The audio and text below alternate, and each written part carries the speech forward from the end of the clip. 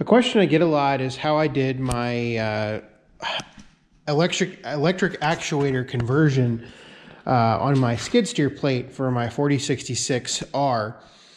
So if you look back in my videos, and I've been asked this by a number of people, and I've tried to explain it, but I've never successfully explained it, I don't think, in an email or a message or anything like that.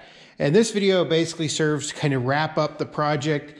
I'm going to talk about some of the modifications I had to make, and at the same time, some of the challenges with doing this project.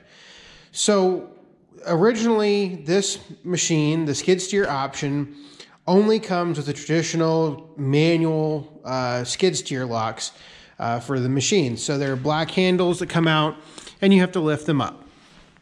So it requires you to get out of the tractor.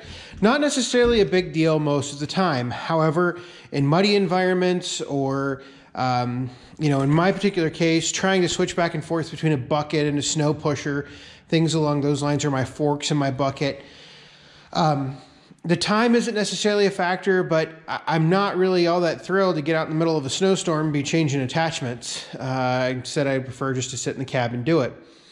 So what I set about doing is I noticed that the John Deere skid steers have skid steer plates, obviously, and they have an electric actuator kit that you can use on the skid steers.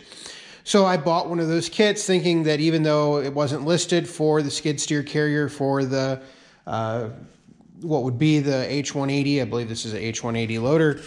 Now there'd be the 440R, I believe. But it didn't work. The electric actuator that comes in the John Deere kits is not appropriate for, it's too long for the width between the skid steer carrier on these loaders for the 4066, or the 4 Series or the 3 Series, I guess, for that matter, because they're all the same width. So what I had to do is I actually kept the red handles are out of that skid steer kit, as are the pins. However, I had to make a modification to the pins here. You have to flatten one side of the pin, which is not ideal, but you can't get them past these ears on this on these tabs there, or the lift pins, whatever you're going to call them. You can't get those pins past there unless you flatten them out. So that is just something you have to do. You have to live with it. You can see that there is a gap there where I flatten those pins out.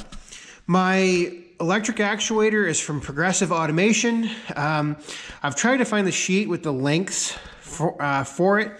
Progressive Automation is actually the company that makes the electric actuators for Deere.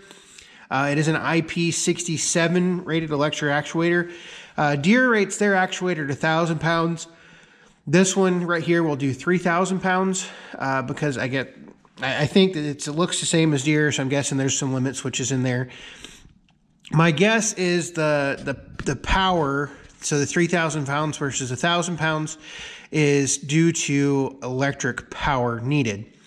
Now, one interesting thing is the electric actuator that comes from, let me think here. The electric actuator that comes from Deere has the weather pack connector on it, like that right there. Meanwhile, the electric actuator that comes from Progressive Automation has a very different connector. So you do have to replace the connector, which requires you to open the electric actuator up, but you need to get it resealed. So that is just one thing. Keep in mind this actuator can pull 20 amps, so you do need to, I believe I ran 10 gauge wire for this application. Granted, I never expect to pull a full 20 amps on this electric actuator, but that's what it does pull. And so what I've done is I used these red handles came with that skid steer kit. You can look up, say, a John Deere 332 skid steer, and you can look at the electric actuator kit for it. And that should have everything that you need. At the same time, the electric here, it's all 10 gauge. It's all wrapped in various forms of cover in some shape or form. In this particular case, we actually did leave some extra there, and I'm glad we did, because I've had some problems with that weather pack connector down there. You need a weather pack connector kit. That makes it much easier to service these things. If you don't know what a weather pack connector is, they're basically the weatherproof fittings for electrical stuff. They're not the traditional just plug and play. So basically what we've done is we've routed with the hydraulic lines and everything. You can see this right here. We've routed it to here, another weather pack connector. That way you can take the loader off and also at the same time unhook the quick attach system. Now what we did is up underneath here, which let's see here. So right there is a main bus panel, or a main bus for the 4066. So what we've done is we've run the main power right here. There is an inline fuse. I believe that's a 15 amp fuse in there that we installed. That way we're not overloading the system. I'd rather the fuse go than anything else. It has blown a couple times. So that is a 15 amp fuse. It's in there. It's in line with the power supply to the actuator. Now, to control the actuator, and this is where I had a friend helping me, and so he did a lot of this part of the wiring. I did a lot of the kind of design work on the installing the actual actuator, things along those lines. What we have is we drilled a hole in the floor of the cab. I don't want to take this mat completely up, but basically you can see it comes through the floor right there. We have wrapped it around, so we did go ahead and cut out part of the floor mat for it, so it wraps around on the floor mat right there. And then basically it goes up and then it wraps and goes. We had to cut out this right here, and the control actually runs up into here. Underneath this panel right here is 2 relays. Those 2 relays go to this switch right here. This is the rocker switch. This switch is out of a 344K loader from John Deere. It is the rocker switch that they use for the quick attach for that 344K. So it's a little bit different looking switch than anything else, but that is the switch that controls it. We actually have it, we accidentally connected it backwards. It is extremely tight in here. So there's 2 relays. I'm trying to think of the part numbers for the relays. They're just very common, simple relays. You can actually look on the parts diagram for the 344K and you can get those relays in there. You can order them from Deere. I think they're like 20 bucks a piece. And honestly, you can probably go get any relay. So then from there, to power this switch right here, since you don't want all that power running through the switch, I need to go around the other side of the tractor and pull the seat forward, and we'll show you how we power all of that.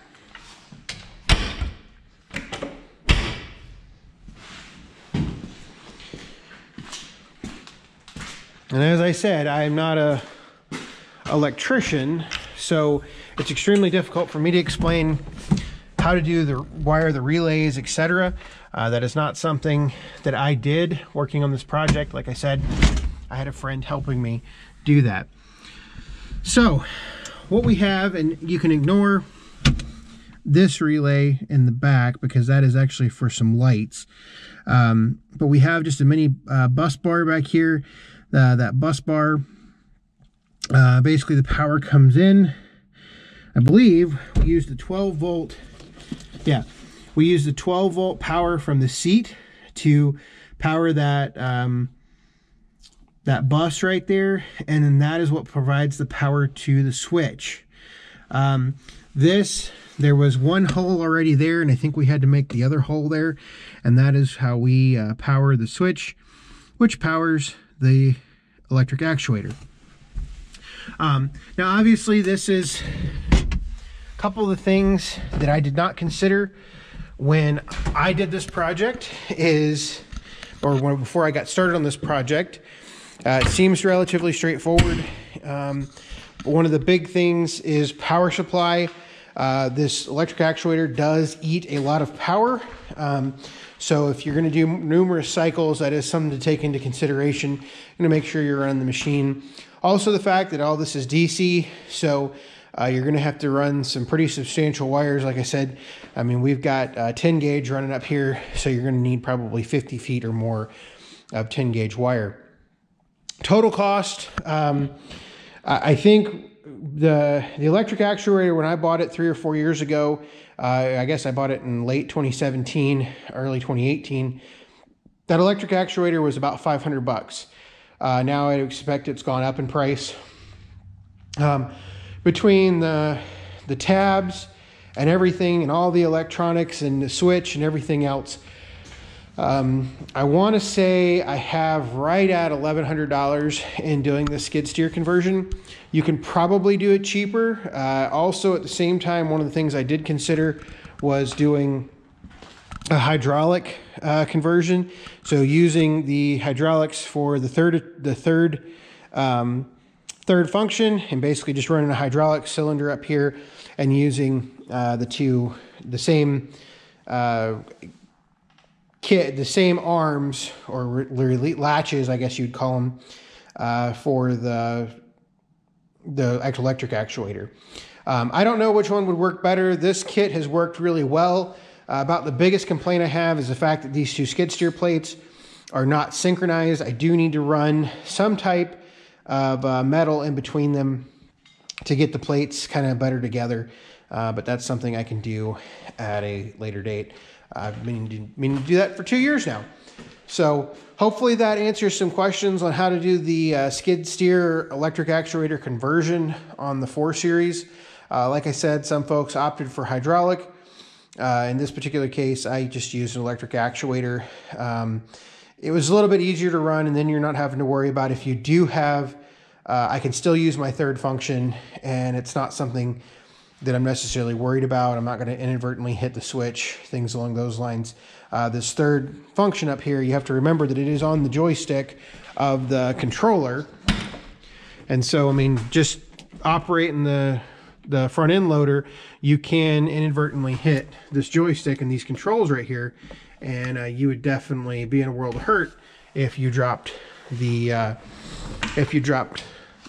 implement off of the tractor. So hopefully that answers some questions. If you have questions, comments, leave them below. This is the way I did my system. There's other ways to do it, but definitely consider some of the factors to consider, or hopefully I've covered them in this video. So thanks for watching.